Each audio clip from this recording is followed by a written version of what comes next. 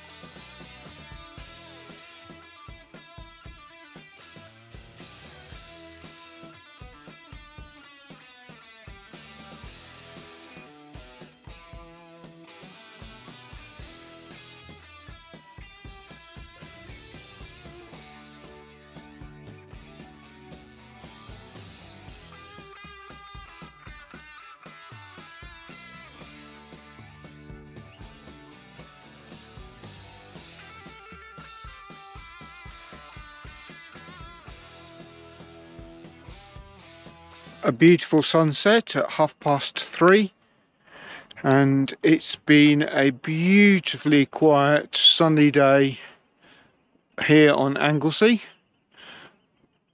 Cloudy on the mainland, but beautiful here.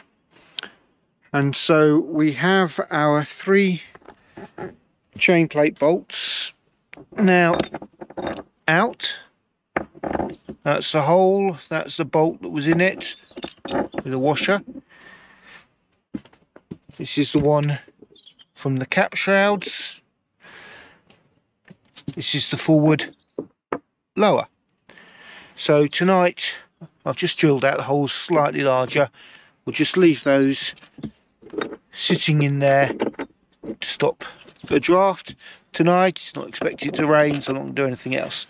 Scenes of devastation in our cabin, but what we have achieved is that's where our first backing plate is going to go.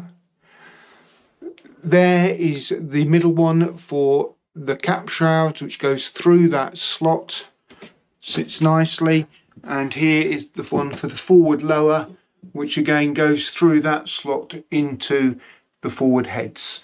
So we've cut this holes large enough to fit the backing plate, and then the knot for the chain plate loop, and these backing plates are going to beautifully carry the loads, because what you have on these rivals is to there is all part of the hull. The hull comes up and over as a shelf, and then the deck sits on top of this shelf. So here you have the thickness of both the shelf attached to the hull and the deck.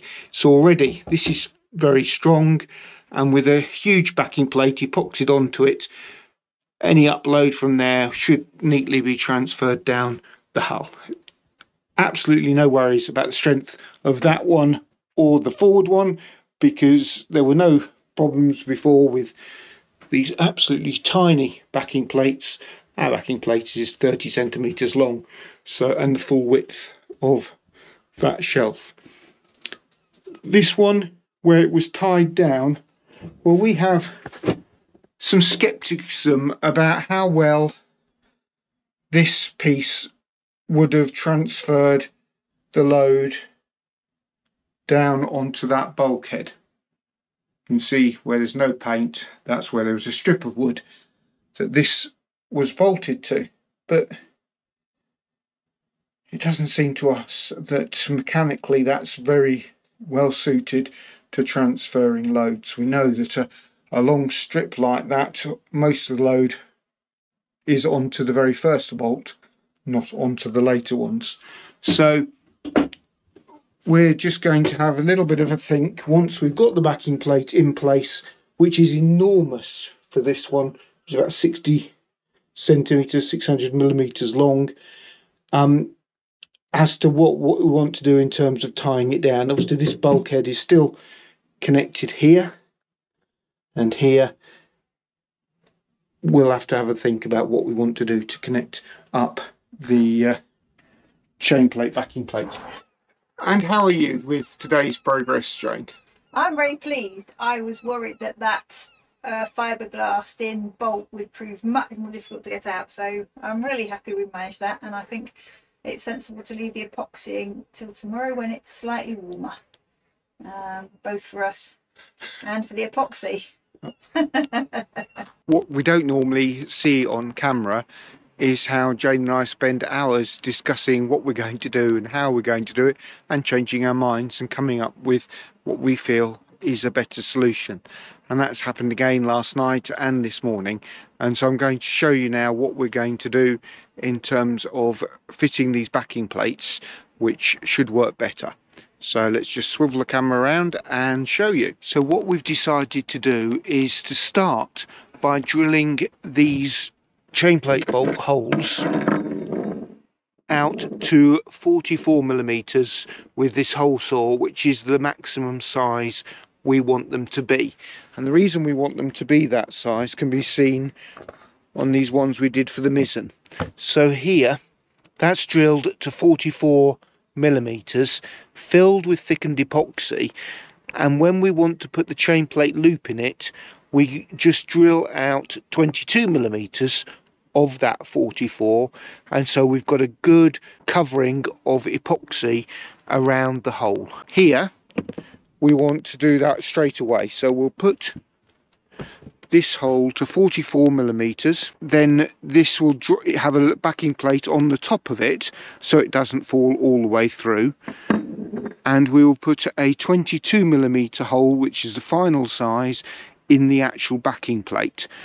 When we then fitted the backing plate up under this deck, and this bolt's holding it in place for the epoxy to start curing, as soon as it's cured enough for the board to be fixed in place, we can remove these bolts and then fill this hole and the 44 millimeter hole with the thickened epoxy, which will then have a chemical bond to the backing plate epoxy. We get a much better fitting all the way through, and we end up today with this being filled and solid and no way for water to get in.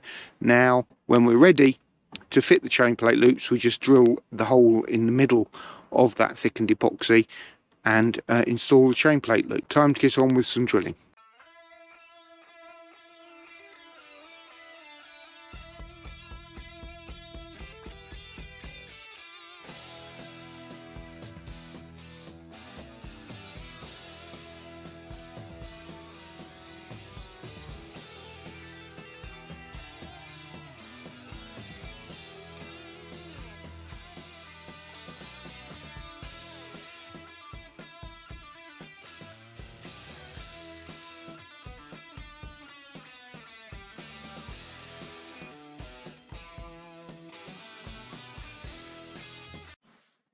So below now we have 1, 2, three 44mm holes in the deck and shelf, and we've held up the 3 backing plates to mark where those holes are, drawn a centre. Dave's busy sorting out the next hole saw for the new holes that we're drilling in the backing plates, and here on the deck you can see the cores that came out when he drilled out. This is the deck shelf, is that right? No, that is the deck, and this one, the thicker one, is the deck shelf. So you can see that it's quite a substantial thickness of fiberglass that we're going through, and Dave finds that the slowest part of the process is getting those cores out. They get jammed in the hole saw and it's difficult to get them out.